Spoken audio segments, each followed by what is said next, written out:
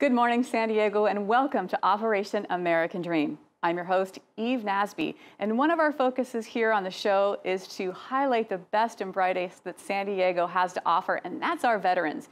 We want to inspire you and educate you and get you excited about what's going on here in San Diego, and this show, I promise you, is going to do exactly that.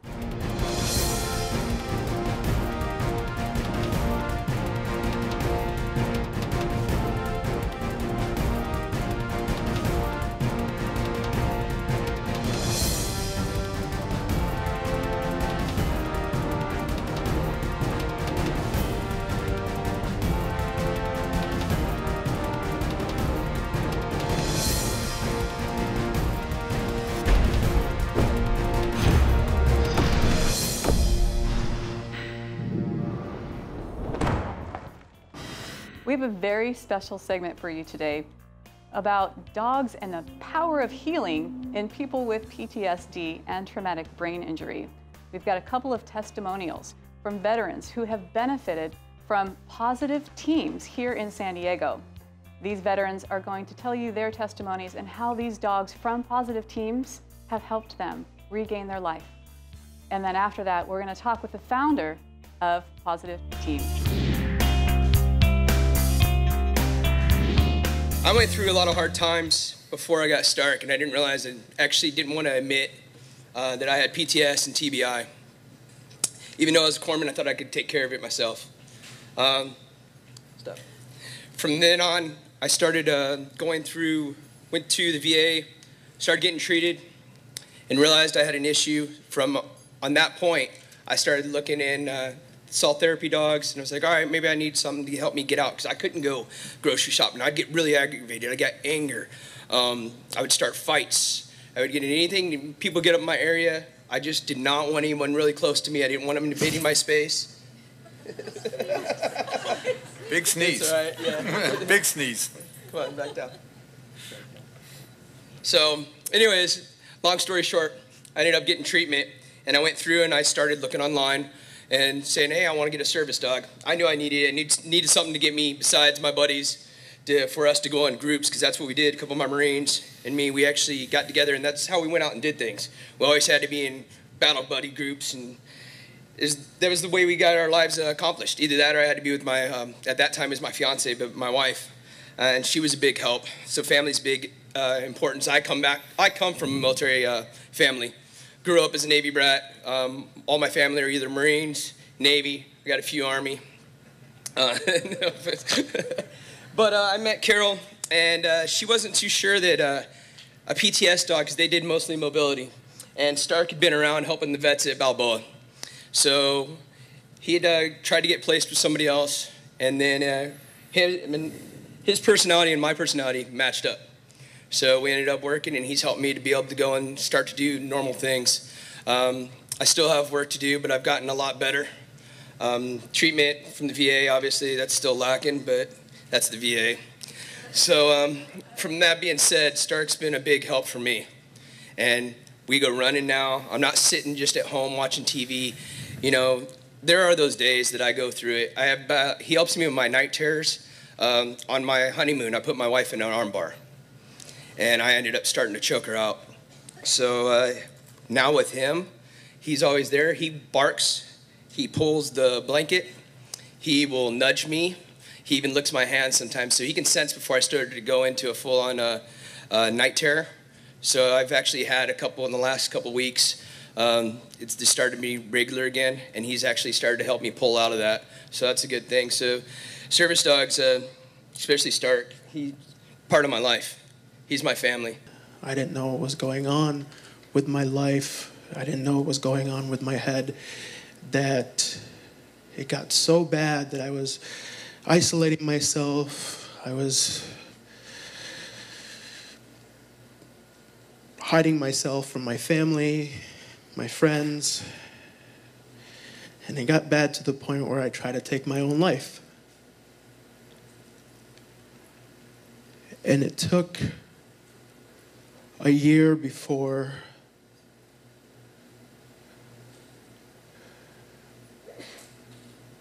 I could realize, and it got to that point before I could realize that something was wrong.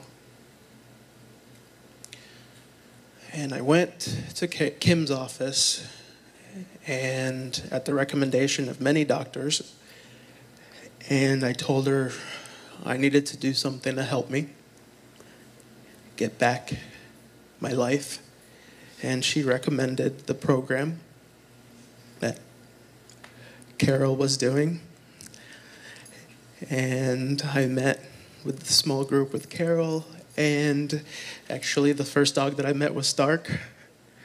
And I wasn't speaking until Stark started licking my hand. And that's when I told Carol that I wanted my life back. And many months later, I was very lucky to meet my dog, who is now my service dog. His name is Kobe, who is hiding under the table.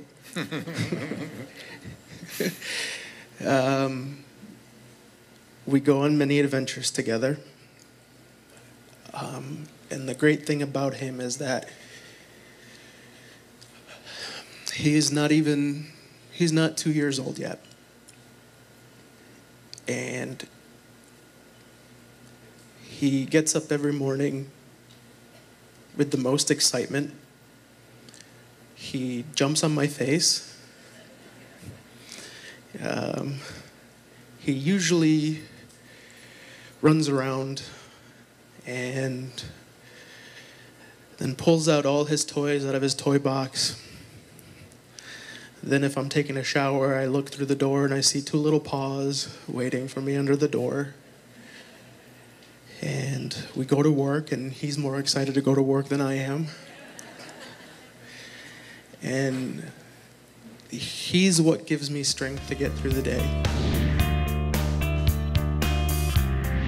Those are very powerful testimonials, and I know that you're all going to want to meet the founder of Paws'itive Teams and another recipient and hear her testimony. We'll be right back to talk to them. Don't go away. Welcome back to Operation American Dream. We are here with an amazing company called Paws'itive Teams. Carol and Elaine, welcome.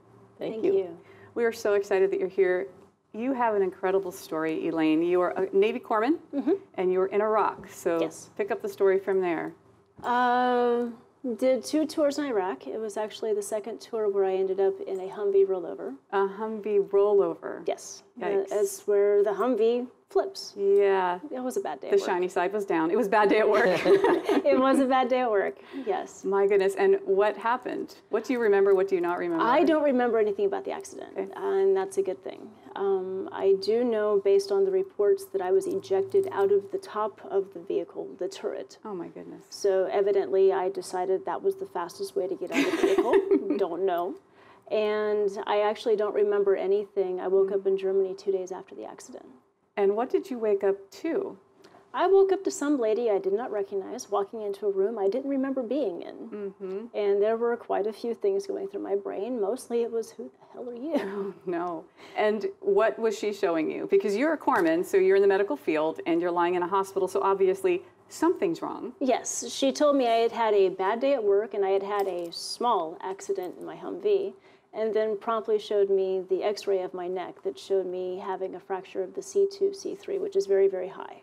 Wow. Like Christopher Reeve's injury, right? It was the Christopher Reeve's injury. It's actually what we call a hangman's fracture. It's what happens when the cervical vertebrae breaks off that spinous process. My goodness. But you're walking and talking today, so... They put me back together really well. Like, okay. And now, how did you get connected? And we're glad you're put back together. I think you went through occupational therapy and balance therapy and speech therapy, and now you're amazing and working with Paws'itive Training. So talk about what you're doing with the dogs. I am actually the Veteran Services Coordinator for Paws'itive Teams. So basically anybody that comes in, hi baby, with any kind... I'm loving this. You're being a goof.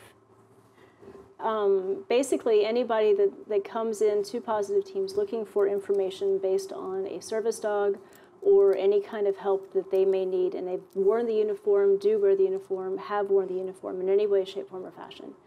Carol just gives them to me as their primary point of contact, so that way they're not getting bounced all around. And not everyone who is a veteran qualifies or should have a service dog. Not every veteran needs a service dog. Big difference.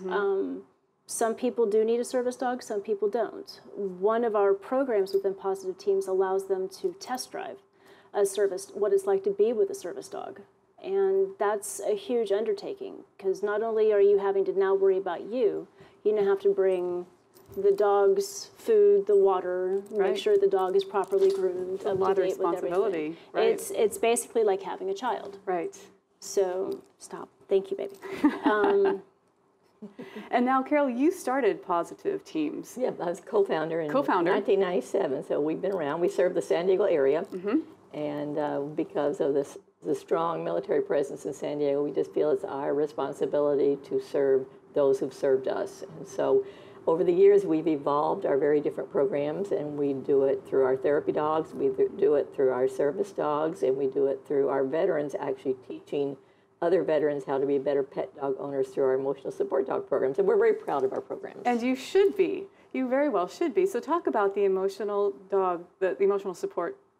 The emotional support dog program is broken down to 2 phases. Phase 1 is where they learn through one of our therapy dogs what the end result is for behaviors. We also then teach them canine communication, grooming, emergency first aid, all the things they need to be better dog handlers and to be considered the alpha over the dog. Phase 2 is once they have a dog, they then put into practice everything they learned during phase 1. Wow. And how long do these phases last? If a viewer wanted to get more information about that, obviously. Each class is 5 weeks. We have 5 weeks on, we have 2 weeks off, and it's rotating. So we do a phase 1, we take a break, we do a phase 2, we take a break, then we go back to phase 1. Excellent. And Carol, you've got other programs too, so talk a little bit about that. Yeah, we have our therapy dog program. We work with the rec therapist through the health and wellness unit at our department at Balboa Naval Medical Center. And we work in conjunction with them for the patients that are active duty, have post-traumatic stress and traumatic brain injury. And it's a community reintegration program. In fact, we call it Canine Inspired Community Reintegration. We call it SEEKER for short. But the whole idea is we go to a different public venue every week, and we kind of test them going to places that are very difficult, like to Lowe's, to Walmart, some of these difficult places, and they each get to handle a therapy dog, a very seasoned therapy dog, with the owner of the dog nearby to help out. And we say it's your chance to check out whether a service dog might help you in public or might be more stressful, because a dog beside you is going to draw attention to you. For some people with post-traumatic stress, this is not what they want. Others find if they look at a stranger, they see a threat, a serious face. Well, if a stranger looks at you and you've got a dog, that facial expression is going to relax, and they're not going to see the threat. So for some, having the dog, it helps them to see strangers more differently. Well, thank you so much for being a part of our show. We're running short on time. For our viewers, all of the information is scrolling across the screen. I encourage you to jump on their website, have a conversation with Carol, have a conversation with Elaine. It's a great program, and thanks for all you guys do. Thank you for your service. We are indebted to you. Thank you for having us. Thank you. We will be right back to talk to Brian Sack from Fleet Week San Diego about the thrilling things that are about to come to us in this great military town. Don't go away. Welcome back to Operation American Dream. I'm your host, Eve Nasby, here as promised with one of the most exciting things you will ever do in San Diego, and that's Fleet Week. Brian Sack, Elizabeth Hanley, welcome to Operation American Dream. Thank you, Eve, for having us. You're the executive director for Fleet Week, which is really Fleet Month because there's a lot going on. So talk about the history, because maybe some of our viewers maybe have never heard of Fleet Week, maybe they're new to San Diego. So talk about the history and why Fleet Week is so special here in San Diego. So Fleet Week, we actually have the distinction of being the first Fleet Week in the United States. So in 1935-36 is when they had the World Exposition Fair at Balboa Park, and they had 58,000 sailors and Marines come ashore, and it was known as Fleet Week. My goodness, and now it's evolved, so it's bigger, it's better. So talk about what we might be seeing in these next few weeks of the events that are coming up. So we've got a lot of stuff planned. The Sea and Air Parade, we've got the kickoff that on that Friday of September 10th and 11th on the 9th. We've got our launch party that's going to be happening on B Street Pier. to kick everything off from 4:30 to 7:30. We'll have bands there, and one of the ships is actually coming into port at that time, so they'll all be getting off in their dress whites and coming ashore and being able to greet the public and talk with them. So bring your kids, bring your cameras. Yes. It's a family event. Sure. That's incredible. And I'm sure the news will be there covering that, because that's going to lead off basically all our events to start the next day, which is the Sea and Air Parade on the 10th. That we'll have a STEM fair. We'll have 4 ships to tour on B Street Pier. We'll have on Broadway Pier. We'll have all the Marines loading that whole area up with all their fun toys. Oh, yeah. And we'll also have a beer garden there. We'll have all the stuff going on up on the flight deck of the Midway will be Sea and Air Central. We have also viewing over on Harbor Island, which there'll be static displays over there as well. Oh my goodness. But wait, there's more. Yeah.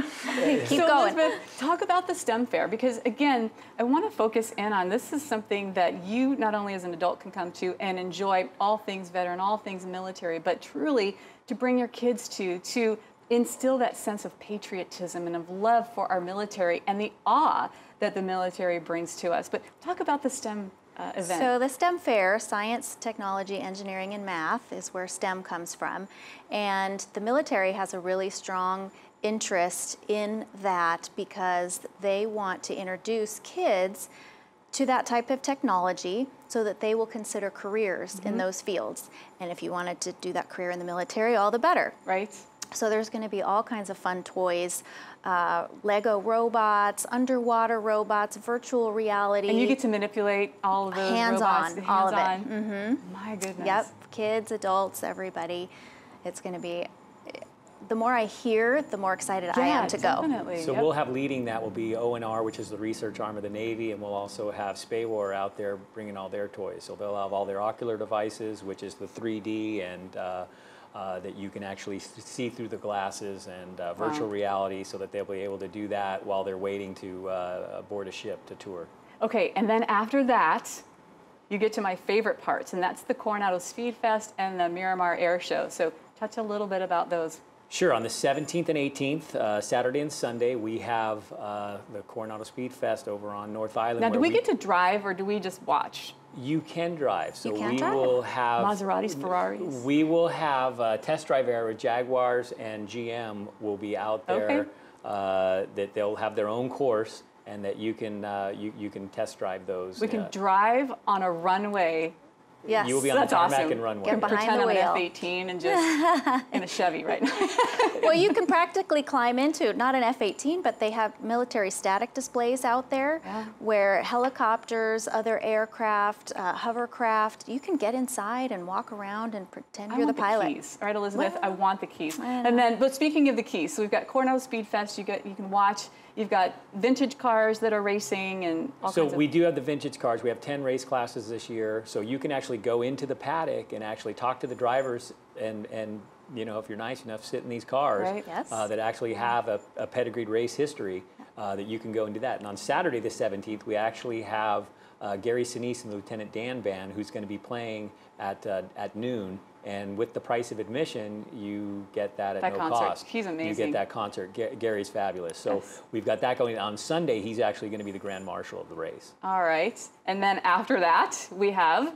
After that, we catch a breath, and then the next weekend we have the Miramar Air Show. This is not Fleet Week. This is a glorious Fleet Month. We have the Miramar Air Show, and you've got some of the same planes that'll be flying in the parade or the first event that you'll be also flying in the air show. So you've got the F-35.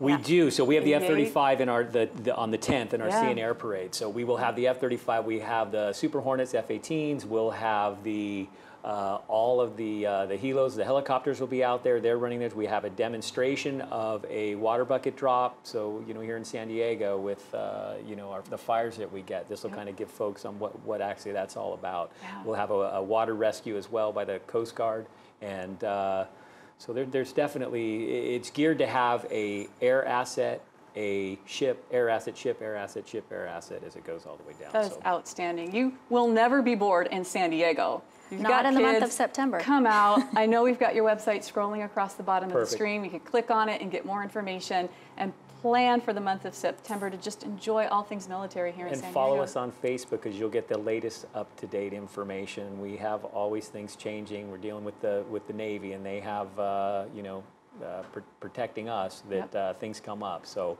definitely follow us on Facebook. Excellent. Brian Sack, Elizabeth Hanley, Fleet Week, Fleet Month, San Diego, my most favorite time of the year. Some people like Christmas. I like September for Fleet Week. Thanks for being a part of our show. All right, thank you. Steve. Don't go away. We're going to be right back with a company that was awarded Best for Vets. So if you or someone you know is looking for work and you're looking for a veteran-friendly company, stay tuned.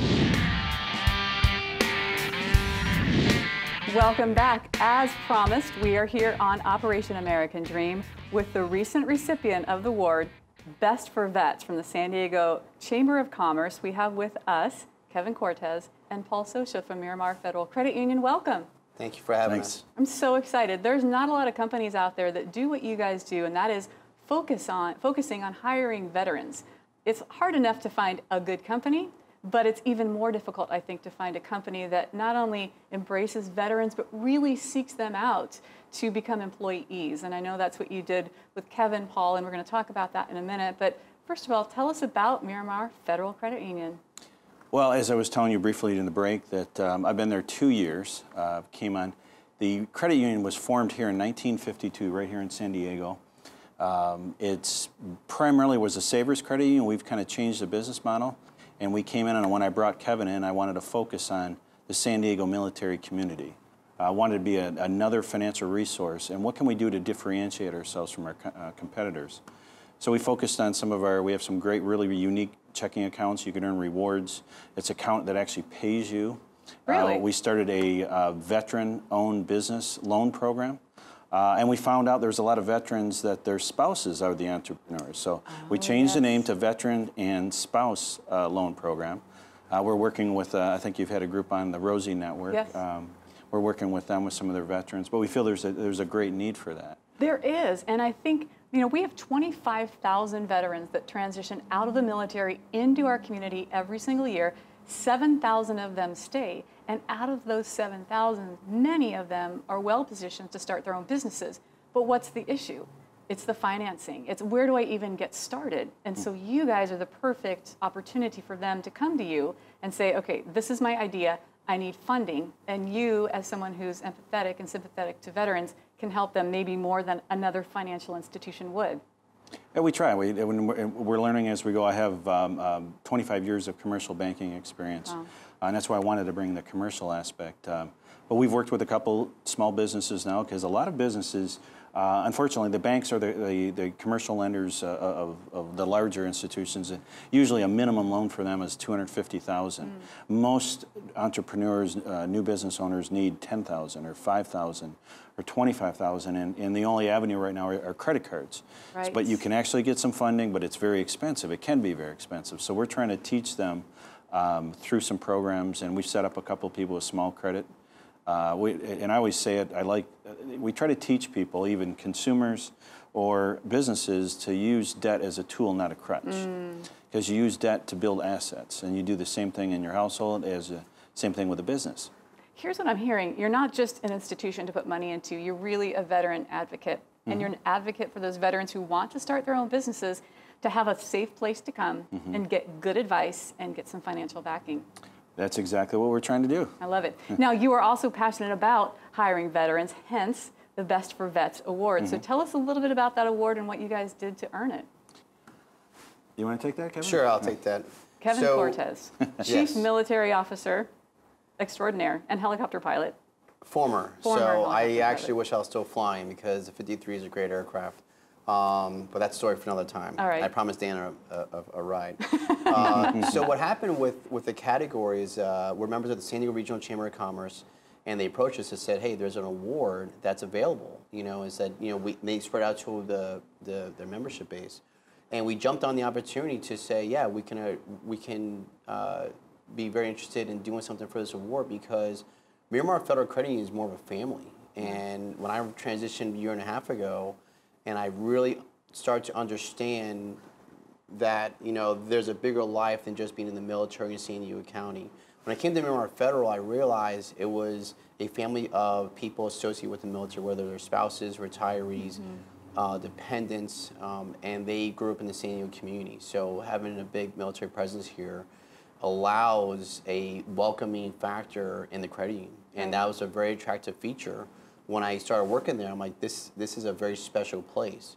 And the message resonated when we submitted the award, because when members come into our credit union, it's more than just another financial institution. It's a place where our members feel connected with our employees. And I think that's something that sets us apart from our competitors. Absolutely. Now, you as an employee and a veteran, what is it that you like the best, and what is it that you would tell others who are looking perhaps to start a career in banking? Why would this organization be the best choice for them? I think the biggest key most veterans don't understand or need to understand is to stop having fear of the unknown. I'm not a financial person, and I'm not someone who grew up wanting to be in finance industry. You flew helicopters. I flew helicopters. Yeah. That doesn't translate into the finance world, for sure. How does that work, right? But you know what I do? I speak military and I speak veteran, and I can relate to our veterans that are transitioning, because I was able to kind of break the barrier between a local financial institution like Miramar Federal and say, look, it can be done. You just have to leverage your assets and your soft skills and understand that you do serve a purpose in the community. Right. Well, if I could say something, yes. Just with Kevin, I've known Kevin before, and I brought him in, and we said, let's develop this position, and we want to get involved with the military community here in San Diego.